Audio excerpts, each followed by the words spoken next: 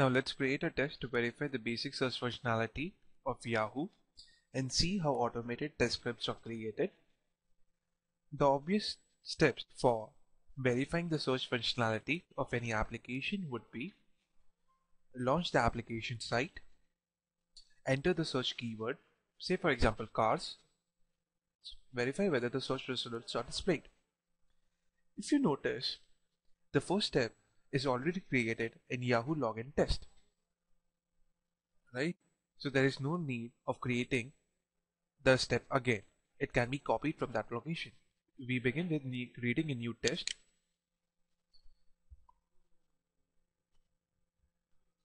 With name, search. The first step I'll copy from Yahoo_login test and paste directly.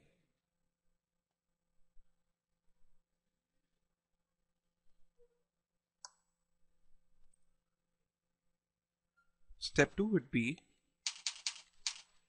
enter search keyword and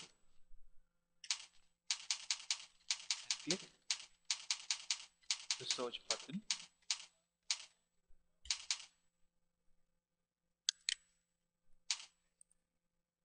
Expected results.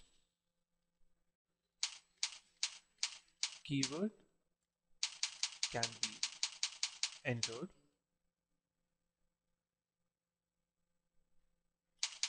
And button can be pressed.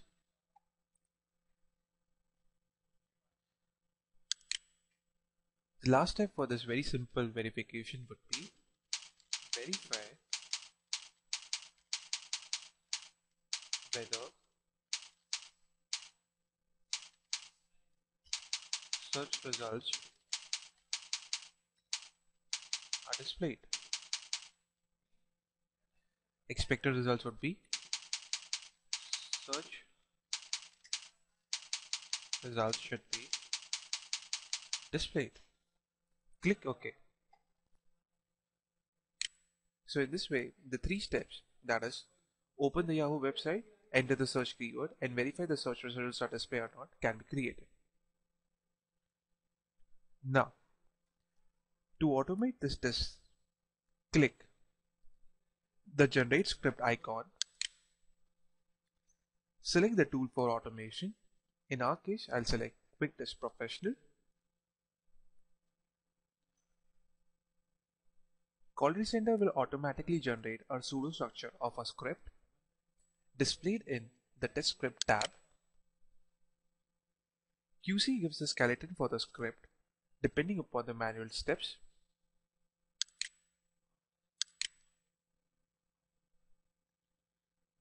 Mind you, this script cannot be directly used for automation. Scripting needs to be done. If you click the Quality Center icon, the automation tool, that is Q2P, will be launched.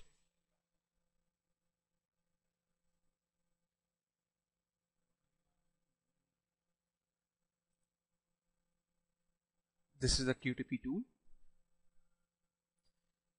The automation expert can record the automated steps. Once the automation expert has finished recording the test, click Save and the script will be saved in Quality Center. You can close the automation tool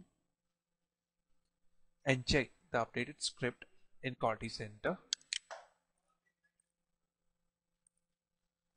All the modifications made are saved.